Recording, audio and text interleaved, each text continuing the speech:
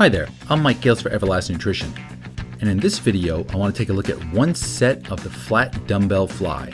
The main focus of this exercise is the medial fibers of your pectoralis major. Have a seat comfortably at the edge of the bench and keep the weights on your thighs.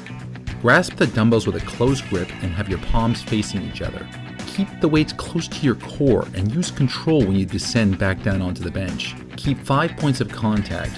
Your head, back, and butt must remain in constant contact with the bench, while both feet remain in contact with the floor. Have your palms facing each other, and open up with your arms until you feel a slight stretch in your chest. Make sure that you keep your elbows slightly bent to keep pressure off of your arm. I used to like to picture myself hugging a big tree, as I would use the muscles of my chest to squeeze those weights back together.